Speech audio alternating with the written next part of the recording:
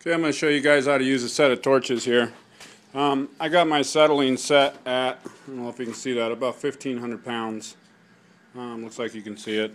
My oxygen, or PSI, I'm sorry, and my oxygen set at right about 2,000 PSI. You can see it in the red there.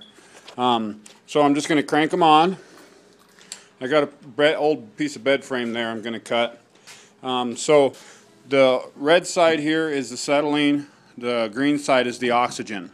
The oxygen is controlled by this knob. Once you turn it on, it doesn't come on yet to the gun until you control the small knob. So let me show you how I do this. I'm just going to crack the acetylene about maybe 1/8 of a turn and light it. Let me light it real quick. I can't light it with one hand, but see if I can get it lit here so you can see. Probably end up burning something.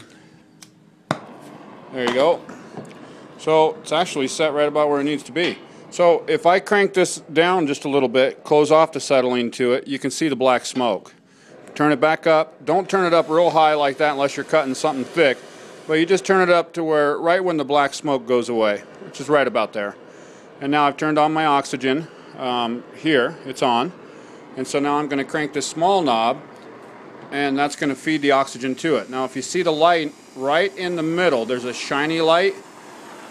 I hope you can see it. I'm going to draw it back into where it's just right at the tip, right there. Just got a nice little blue light right at the tip, and you can barely see it. That's where you want it. So now the acetylene is always going, and when I push this trigger, that's when the oxygen comes out. But you don't want to waste your oxygen, so all you're going to do is just heat up the metal until it starts to get warm, and then you're going to apply oxygen. I'm trying to do this with one hand. So right there, see how it's pretty warm? See how it's lit up, it's melting? So then I'm just going to pull the trigger, and I'm going to cut. Kind of difficult doing it with one hand, but there you go. It's cut right through. Then I'll come down through the top.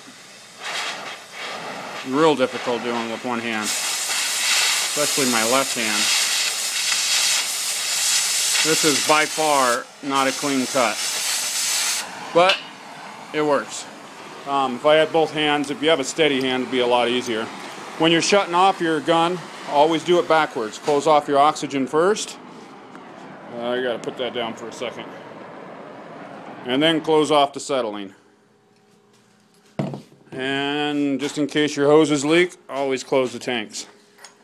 Even if I'm using it all day long, I'll still close off the tanks in between every cut. I normally go through about 3 oxygen tanks, the green ones, to 1 tank of the acetylene, maybe 2.5, depending on what I'm cutting. If I'm cutting something really rusty or really thick, I go through a little more acetylene, but that's how you use a set of torches. I hope it helped you.